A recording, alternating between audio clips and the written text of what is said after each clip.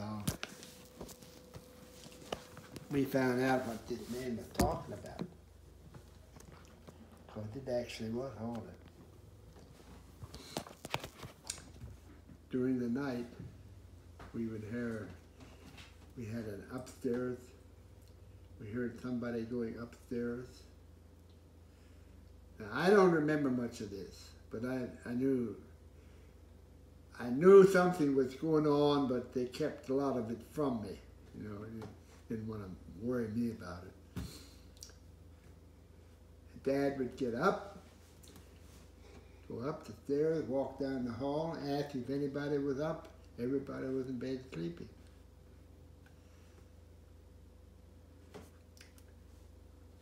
Upstairs, there was a hall. And at the end of the hall, there was the guest room. Nobody was sleeping in there. But Mom had dishes in there. And when you walked down the hall, you could hear the dishes rattle. It shook. Mm-hmm. And this noise, this man going up, or whoever it was, upstairs, down the hall, and you heard the dishes rattle.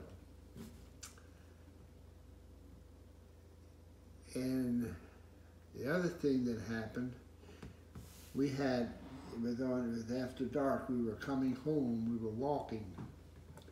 My dad and mother, myself, David, and I imagine Andy was with us. I imagine there was about three of us kids. Had walked over to my brother Rudy's place. Rudy lived at the end of Rose Valley Road on the far end, and turn right, first place on the left.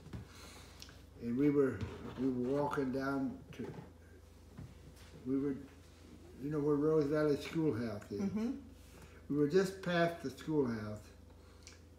We could see our farmhouse. Every window in that farmhouse was lit. And I saw that. I remember You that. remember that?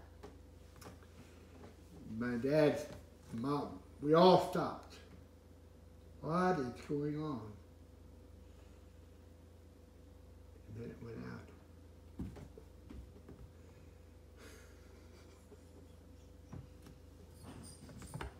And there was this man that had told my dad that the house is haunted, knew what he was talking about. Mm-hmm.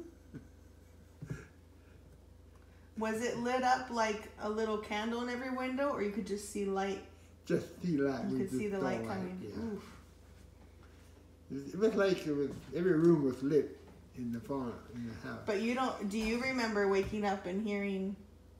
What? Do you remember waking up and hearing noises too? No, I don't. I was still pretty young.